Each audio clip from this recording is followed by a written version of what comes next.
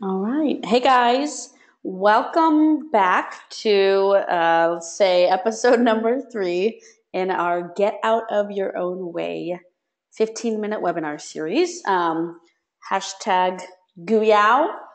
Today, I'm really excited to be talking about sustained giving as our third part of the series. So for those of you who maybe haven't joined us yet, I'm Taylor Shanklin. My team here and I at Kimbia love online fundraising and working with nonprofits to help them achieve their online fundraising goals, and that is our jam. So Kelly is on the line here with me as well. She will be manning the questions box. If you have a question, please just type it into the questions box and she will interrupt me or help get that question asked so that we can answer it.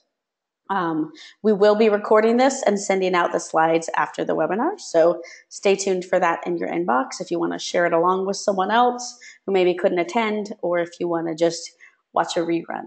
All right, so let's get going. If you want to follow us on Twitter, follow us at Kimbia Inc. and follow me at tshankcycles and hashtag Google. All right, and I think our video sharing is going to work today for the recording. So as with the other webinars in this series, I'm all about bringing practicality in a very short amount of time.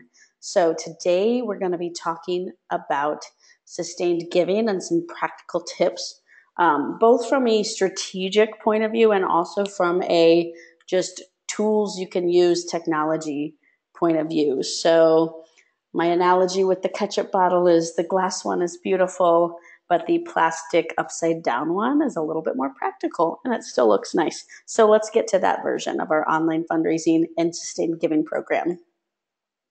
Okay, so I want to do a poll. We've been doing polls at the beginning of this, and I want to just get a sense for those in the audience here on who feels like they're currently leaving money on the table in regards to sustained giving. So let me get that poll going.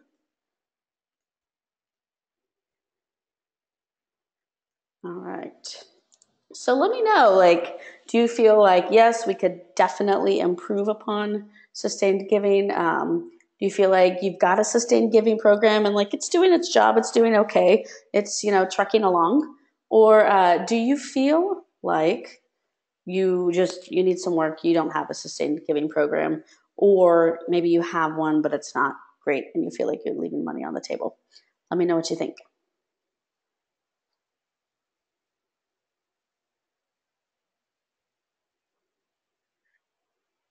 All right, let's see. Okay, so far I'm going to close this poll down in just a second, but we've got 90% saying, let's see, I'll share the results here. Okay, we've got 90% that said, yes, we could definitely improve our sustainer program. 10% said somewhat, and nobody said we've got a great sustained giving program. I do feel like this is an area for improvement in a lot of the conversations I've been having with clients we work with here at Kimbia, other organizations, friends in the industry who are in fundraising that I talk to that feel like sustained giving is a real area of opportunity and growth. And I think it is too. So that's why I want to talk about it today. Okay, how do I close down this poll? Hide results. There we go. All right. And we're back. So 3 tips. Tip number 1, first is to define your model and connect it to impact. The connect to impact is something that I think is crucial.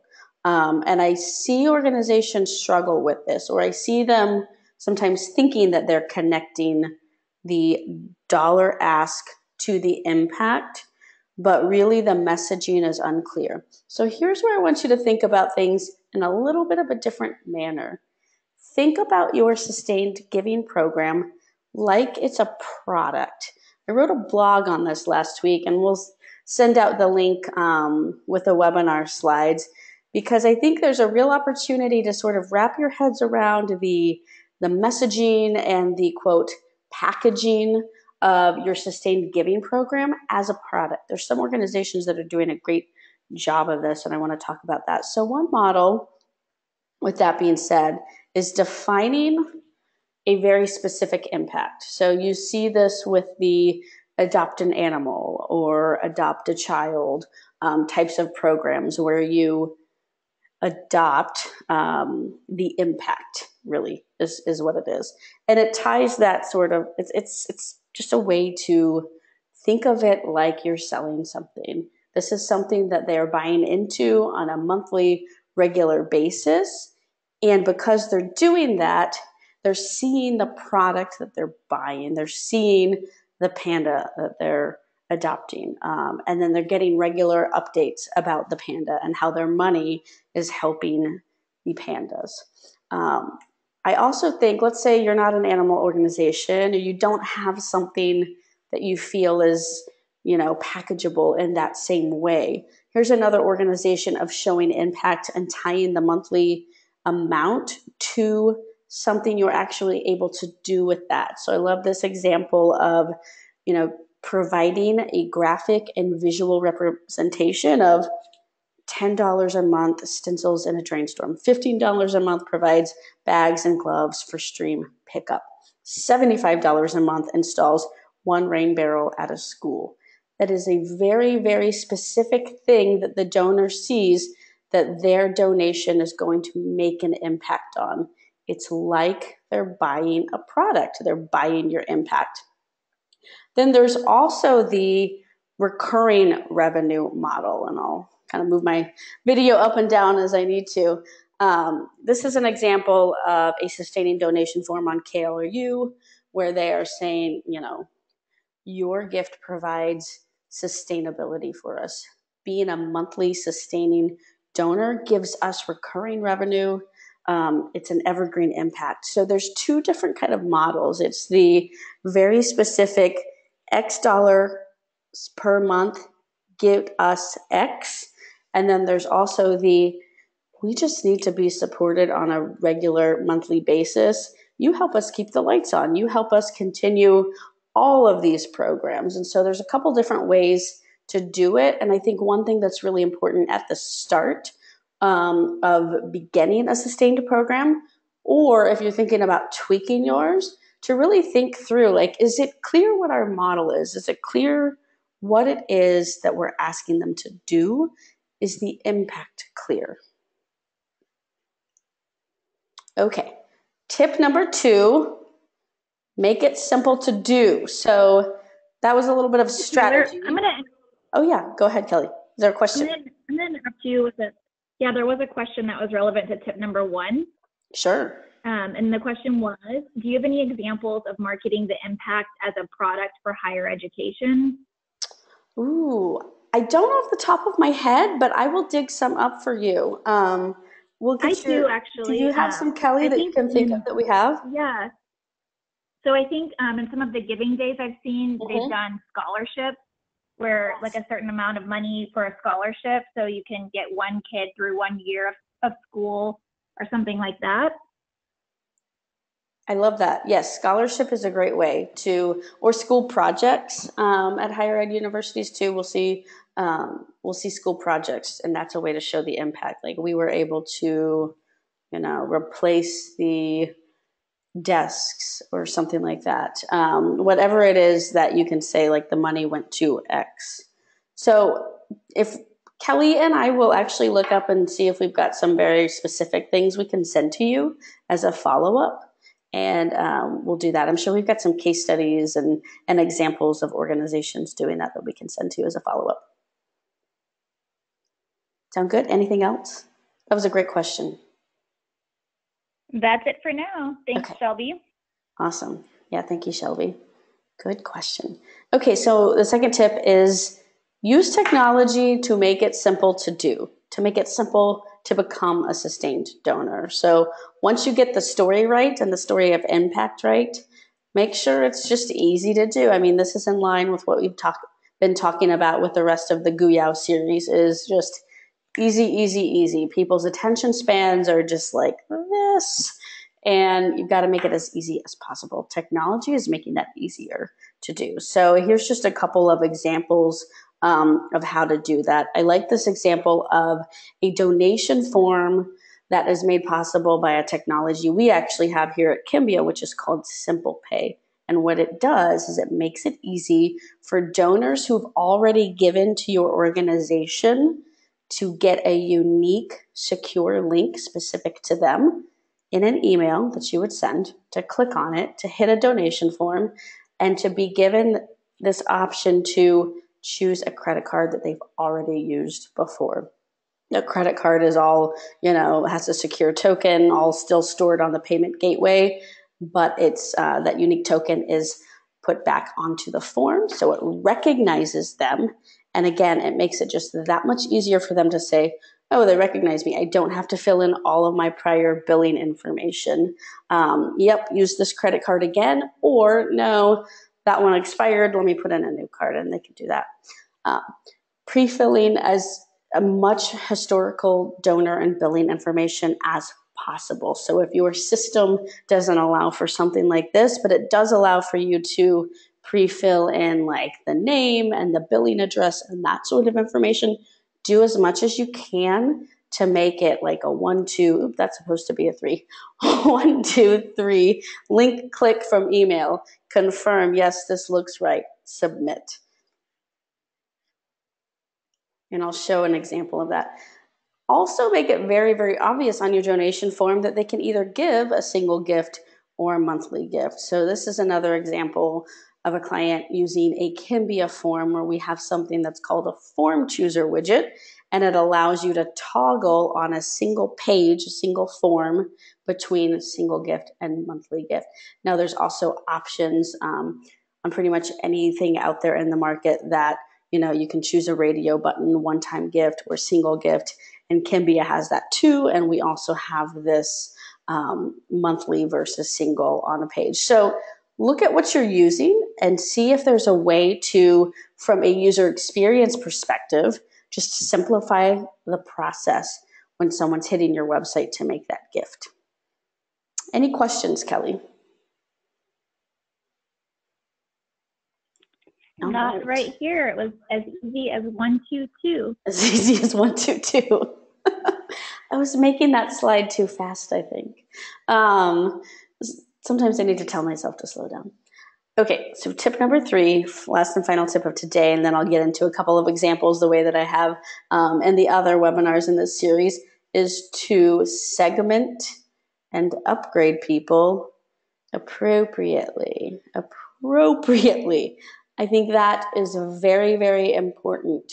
Don't just ask for an upgrade of the same dollar amount for everyone that you're sending this to. It's very, very important to look at your data and look for patterns of behavior. So you don't have to be a data scientist. You can do some sorting in Excel, looking for patterns of behavior, the gift amount, the last time they gave, when did they give last? Was it 3 months ago? Was it 6 months ago? Was it 12 months ago? Were they a sustained donor in the past? And now something happened to where you're not seeing that hit on a monthly basis anymore. Maybe their credit card expired and you need to reach out to them about updating it. All of those things, I think it's really important to download your data from whatever your system you're using to look at what people are doing already in online giving for your organization, and then segment into groups based on when they donated, how much they donated. Because the last thing you want to do is send someone a message that's inappropriate for where they are in their giving history with you. So a couple of just very quick tips to do this too are to upgrade them by a small amount, maybe every 6 to 12 months. So instead of saying hey, we notice you're giving $10 a month. How about you give $25 a month? That might just be too much for people. It might make them angry. It might make them feel like, you're kind of asking me for a lot more. How about going from $21 a month to $23 a month, or $10 a month to $12 or $13 a month? Because if you slowly upgrade them, think about it as a marathon and not a sprint. Over time, you'll eventually see that they move the needle up a little bit more. The graph that I have here on the right side is data's a little bit old, but good. I got it from the Nonprofit Pro from an article I was reading on this yesterday.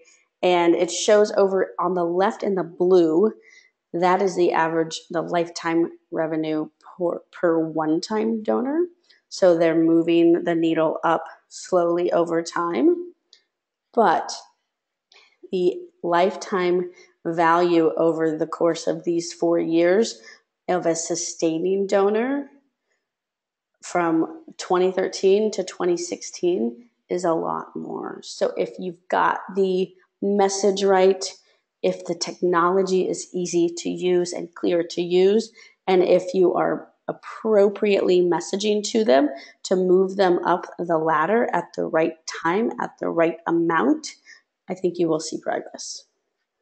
Any questions on that? We do have one from Kate. The question is there a best practice for set amounts on your giving site? So 5, 10, 15, 25, 50, and what would you recommend when just beginning a program? Yeah, so I think there are, and I think it depends on your organization. So what I would do again is look at your organization's data. What are people giving right now in terms of one-time gifts? And see if you can find an average gift amount. So let's say you look at your data and you find, okay, our average gift amount is $35. And then maybe there's even like another spike at $60. And then maybe there's another spike at $100. Start with those kind of like average gift amount spikes that you find in your data. That's my recommendation. That might be different for some organizations. It might be 10, 20, 40. For some organizations, it might start at 30, 60, 90, something like that. So I think it really depends on, again, looking at your supporters' patterns of behavior and choosing something that's appropriate to where they're already giving, if that makes sense. Does that help, Kate?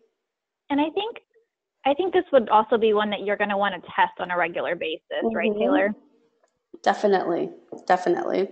And when it comes to starting a sustained program, I think, and this is my personal opinion, I think breaking it down into small bite-sized chunks and showing them how, if you don't have, let's say you want to get everyone to $250 a year, but you don't want to go out with this ask of, hey, give us $250, right? Because a lot of people might see that and say, like, I don't have an extra $250 right now, but I do still really like your organization. Breaking it down into that incremental monthly amount, I think can help people to, they can budget for it. It doesn't feel like such a big, like, oh, I need that $250 this month, but maybe they can do $25 a month over time and they can budget for that. So I think, like, again, in your messaging, I think the point is to show them that you can help us on a monthly basis with a small amount that makes sense for you. But again, look at the patterns. If someone has been giving you, this is where you might find donors that kind of surprise you. If you look at, someone's been giving me every year, $300 like over the course of the year from various campaigns, but it's kind of like it's spiky, it's all over the place. That's where you might say, like, hey, we've noticed that you've been an amazing supporter of ours. Have you thought about just signing up for our monthly giving program? This is what you get out of it. That's, again, tying it back to thinking about it like a product, where they see both the value of impact that you're bringing to them as a donor, and also to those who you're serving at your organization. I think tying that impact back to them is really important. What is it that makes them feel good about it? Telling them about how much they are a part of that impact by buying into this kind of monthly product and program. Okay. Hey, Taylor. So to wrap up with Kate's question, she did say that thanks, that was helpful. And I think her response is she's going to work off of the first time average gift amounts and then test different structures. I think that's perfect, Kate. And we wish you luck. And then in regards to what you were really just talking about, Taylor, we had a question from Norman saying, would some monthly donors resent further appeals for upgrades when they're already donating monthly? And I think Taylor was really just diving into that right now with kind of how you make personal reaches to them and say, you know, how much you appreciate what they're already doing and how just a little bit more could help this much more. Exactly. But did you have anything you wanted to add to that? Yeah, I mean, that's why I would go back to the, you know, don't try to upgrade them and shoot for the moon right away. You know, do it a little bit by a little bit. And do, if it is someone that you're seeing is giving quite a bit, then do that personal outreach to them. You know, pick up the phone and call them, or just make sure that if you're sending a mass email communication or something like that to that group, that you know, maybe there's a group of people who fit that pattern of behavior.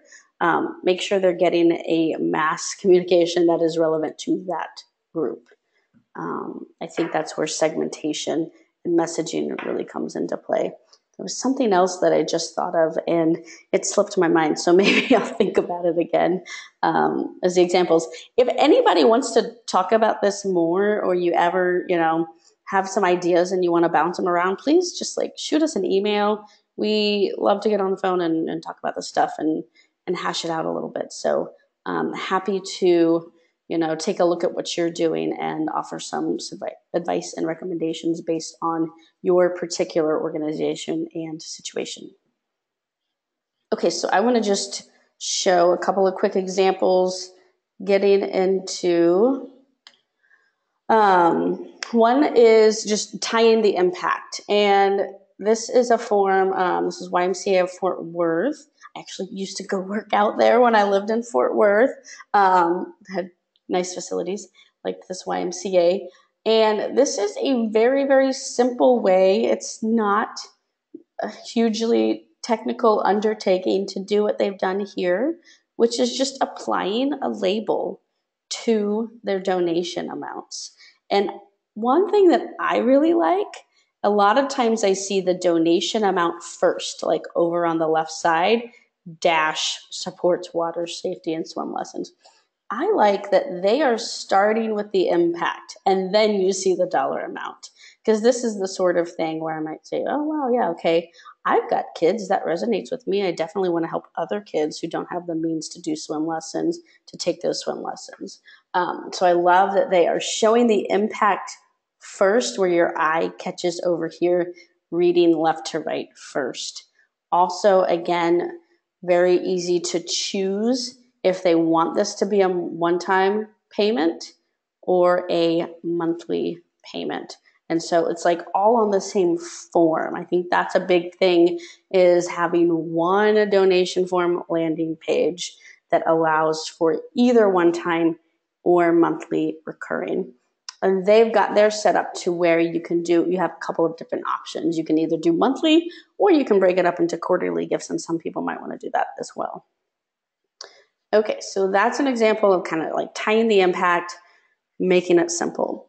Another thing I want to show, and this is just a demo site that I've got, is the that simple pay thing that I was talking about. So this is an example of a form where if I've never donated and I got a link in an email, clicked on it, came to the donation form, I would see all of these normal things that I see, right? Donation amounts, one time versus monthly, and here's where I put in all of my billing information and everything like that.